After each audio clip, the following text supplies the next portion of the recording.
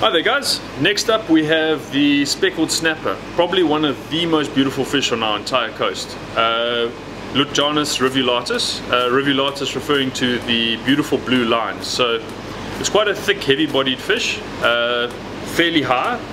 They have a lightish yellowy color to the face and then almost a redness on the belly with these beautiful blue lines that run all the way on the face back. Very strong jaw-muscled fish. They are reef predators, so you're going to find them basically ledges, coral reefs, that sort of area. Mission rocks is pretty much the perfect habitat for them. Extremely strong fish. They've been known to break tackle. Many guys lose them, and you actually tend to resort sometimes to using a full metal jacket to catch them. So they cut you off very often, and because of the habitat they live in and the power that they have, it's very difficult to actually get the fish out. Now, in terms of where you're going to find them, they're very rare south of Durban. We do get them south of Durban, but not very common. Your main areas are going to be sort of tropical, more north, or subtropical. There's Sodwana, Mapelan, Cape Vidal, that kind of area is going to be your hotspots. They feed on fish, crustaceans and mollusks. So octopus, squid is going to be in there as well. Crayfish are one of their favorite foods. And then in terms of targeting them, you're going to be using generally mackerel heads, mast bunker heads, something like that, something with a bit of blood in it, a lot of scent. They do really enjoy a nice meaty bait. They mature at about 45 to 50 centimeters, so a proper gun of a speckle.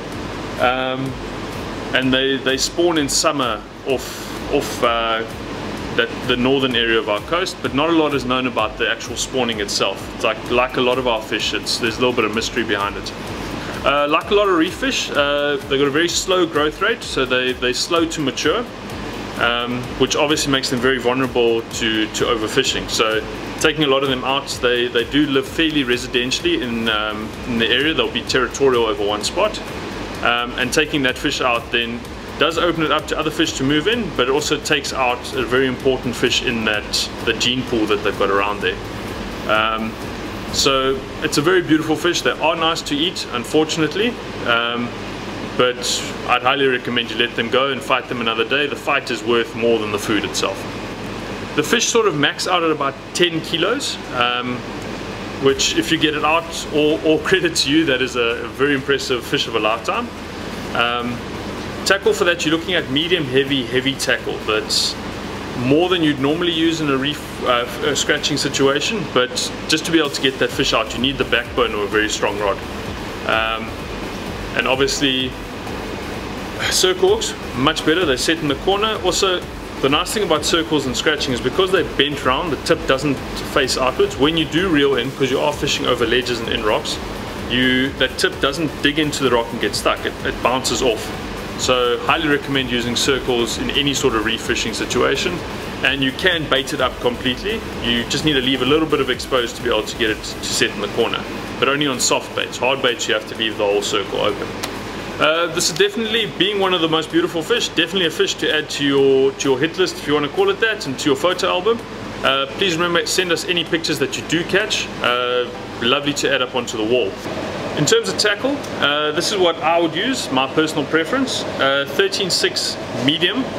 Now this is a 4 to 6 ounce rod, so you're going to be able to throw a 4-5 ounce sinker very comfortably, even if you want to push with a big bait.